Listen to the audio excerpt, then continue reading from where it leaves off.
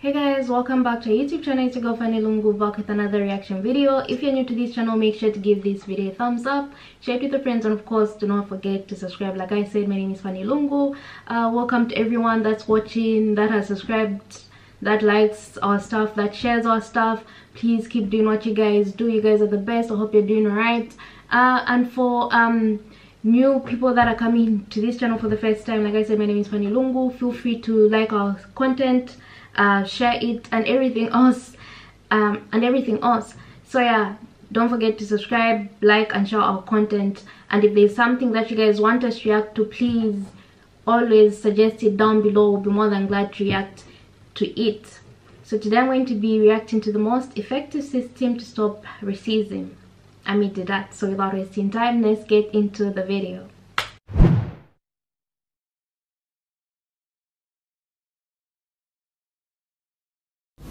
So he says, howbeit, when he, the Spirit of truth, is come, he will guide you into all truth. For he shall not...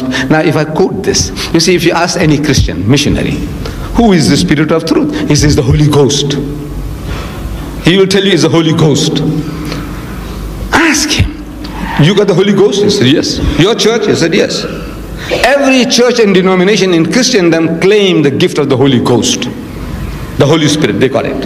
You ask the Jehovah's Witness, you got it? He said, yes. Seventh-day Adventist, you got it. The Anglican, he's got it. The Lutheran, he's got it. The Roman Catholic, everyone. 1,000 sects and denomination among the whites of South Africa in my country, they got it. And 3,000 among the blacks, sects and denominations, they got it. What? The Holy Ghost. I'm asking, what did the Holy Ghost tell you in 2,000 years? Which Jesus already didn't give it to you in so many different words. Give me one. Only one new thing, Jesus, I have yet many. I said in English, many means more than one. He will guide you into all truth. I said all in English means more than one. I don't want more than one, I want only one. And for 40 years I'm asking, learned men of Christianity gave me one new thing that the Holy Ghost gave you in 2,000 years to any church. Any church. Bring it, I want to hear. There isn't. I said, we have problems. We have problems. The biggest problem is race. In the world today, racism. We are all racists. I said, we are all racists. Nobody is exempt from this devilishness, this sickness of racism. No matter how much we boast.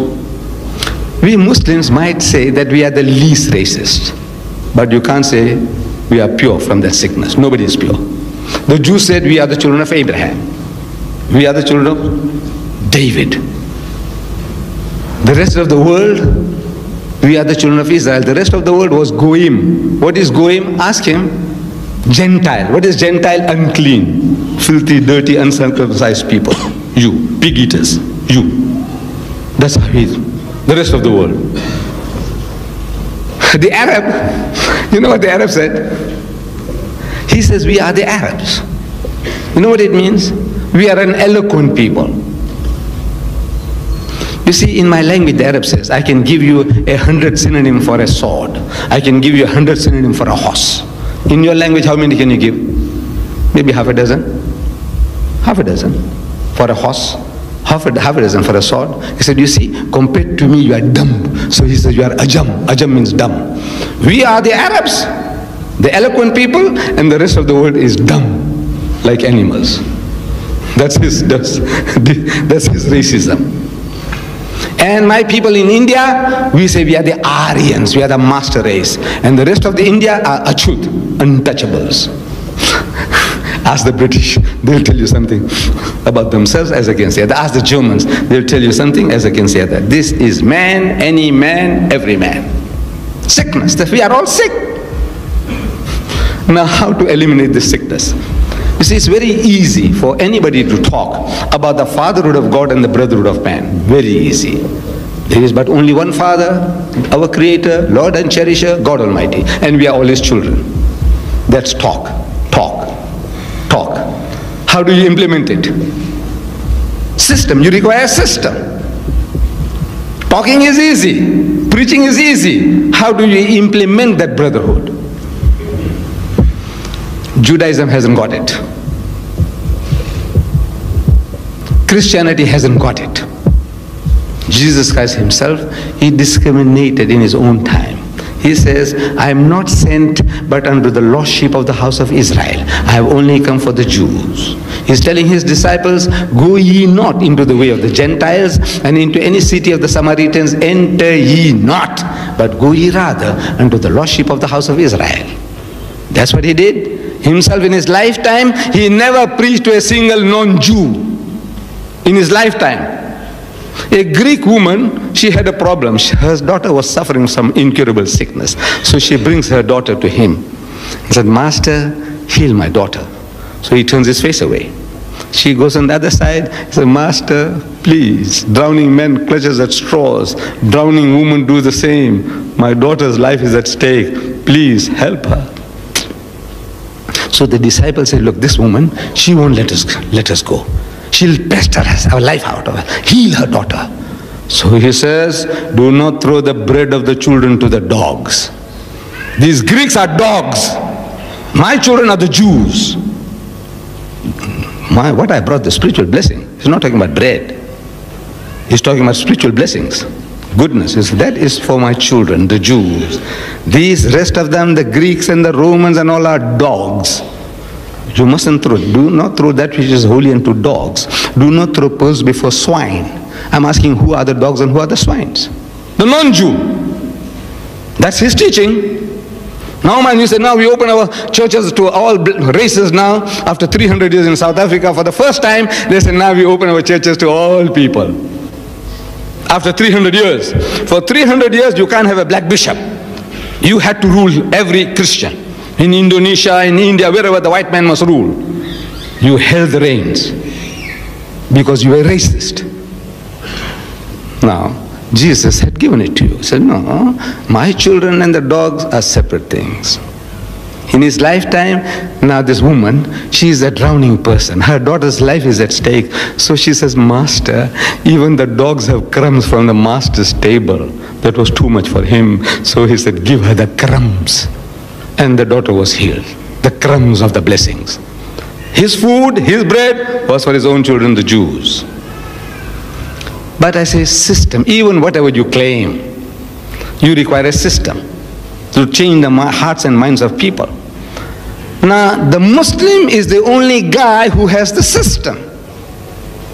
5 times a day, the muazzin, the caller, goes on top of the minaret and he shouts in a loud sonorous voice, say, Allahu Akbar, Allahu Akbar. So Allah is the greatest, Allah is the greatest. He repeats it 4 times.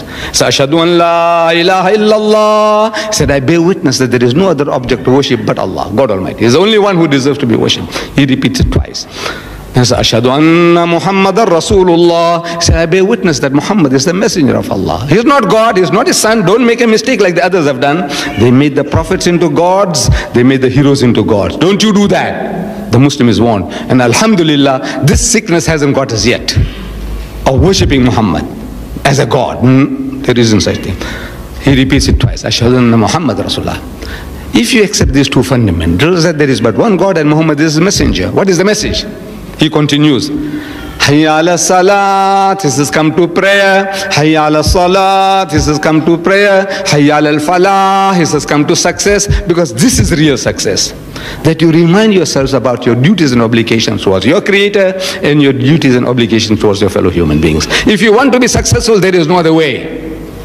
And he winds up the call by saying, Allahu Akbar, Allahu Akbar. Allah is still the greatest, Allah is still the greatest. Whether you come or you don't come, you are not going to lower him in his exaltation, in his majesty, in his glory. He'll ever remain supreme. And the final words of warning, the muazzin gives, the caller gives, La ilaha illallah, that there is no other object of worship but Allah. You can carry on worshipping your man gods, your women gods, your money gods, but remember this, that the only one who deserves to be worshipped is Allah. And the Muslim hearkens to the call.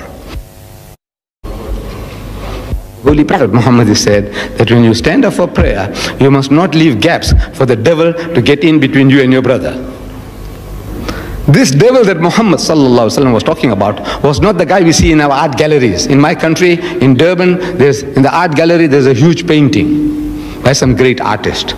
You see in that painting a beautiful woman with wings, well proportioned, and she's got a wand in her hand and she's directing the devil to go to hell. And in the picture you can see the devil flying off, Reddy complexion, red, with horns and sharp ears and a tail with a barbed hook. And you see the hellfire in the distance. In the picture you can see all that. I said, Muhammad wasn't talking about that. A devil like that with a tail with a barbed hook. I said, if you see one, you run for dear life. Me too, I run for dear life. You stand there and reason with him? You listen to him? Never. Devil comes in a beautiful form. Allah makes things appealing to you, so you get caught. He comes in that form, you run. Muhammad wasn't talking about that. He was talking about you, yourself. He was talking about you, your racial pride, your arrogance, your riches. I am white, he's black. I am rich, he's poor. That devil must not be allowed to come in between you and your brother. No gaps left. This is what Muhammad, 5 times a day, we get together and we finish off our prayer. Go and watch them in the mosque. Sometimes prayer time. Ask the Muslim friends if you know. They say, look, we want to see how you people pray. And you watch. When they finish off, they say, Assalamu alaikum wa rahmatullah. So peace and blessings will go to everybody to the right of me. Assalamu alaikum wa rahmatullah. So peace and blessings have got to everybody to the left of me. When I did this, I see an African there. When I did that, I see a Chinese here. When I did it again, next time I see a white man there. Next time I see a colored guy there. I see an Eskimo this side. So in my heart and mind, this is my brother, this is my brother, this is my brother, this is my brother. System of eliminating this racism. We are still racist. The sickness is there, it hasn't left us. But the system makes you the least racist. I'm still ashamed to say that we are not free from the sickness. Whether you're a Pakistani, or you're a Bangladeshi, or you're a Punjabi, or you're a Turk, or you're an Arab, I say we are all sick. The system is there to eliminate these feelings of racism out of you. Then on a Friday, bigger gathering. Then once in a lifetime you go for pilgrimage, and there you see, this is the Chinese Muslims, and the guy from Ethiopia is black as coal, my brother. And the guy from Turkey with blonde hair and blue eyes, my brother. I didn't imagine all this. To me, all Muslims I said look like me. Now I see an Ethiopian is a Muslim, and the Madrasi is a Muslim, and the Chinese is a Muslim. My brother, my brother, my brother. A system of bringing people together and working out this poison of racism.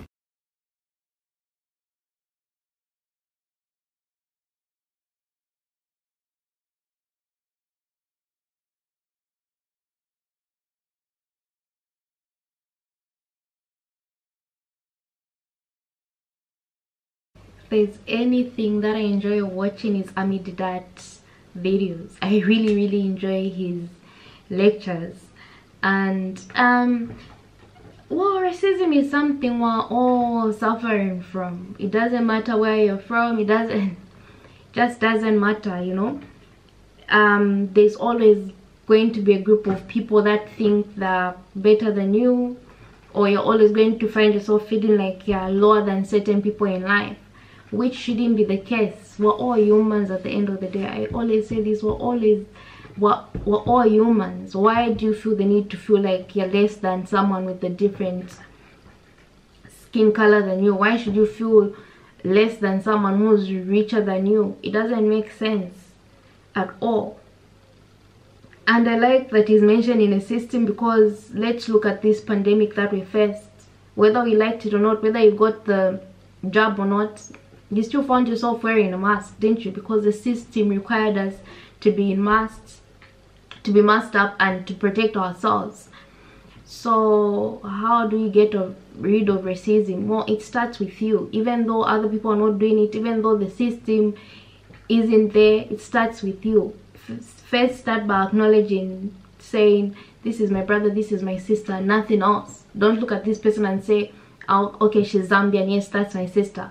Okay, she's from Zimbabwe, that's my sister or brother. No, everyone should be. It doesn't matter how they look, doesn't matter their height, doesn't matter how they speak, how they sound. It all really doesn't matter. It's really up to us and to choose what we want in life. We can't let someone dictate how we look at other people. We watch movies where they continuously show certain groups in inferior levels, on inferior levels, and others praised, which we have to change the narrative for ourselves. If we don't change it for ourselves, no one else will. Otherwise, we're all the same. No one is more superior than the other person. And just be good to each and every person that you meet out there. Lend help to everyone that comes your way, or they should lend help to you as well too. It's not a one-sided thing. It starts with you, then the people that you hang around with, then it spreads. As long as if we can defeat that, then there's hope for humanity, and there's more things we can achieve. But that's another topic for another day. Let me know what you guys think about racism, what you have to say, what you think, your thoughts, how we can get rid of it. All of that would be appreciated. If there's something you guys want me to react to, drop the link down below and I'll be more than glad to react to it. Make sure to give this video a thumbs up, share it with your friends, and of course do not forget to subscribe, and I'll see you in my next reaction video.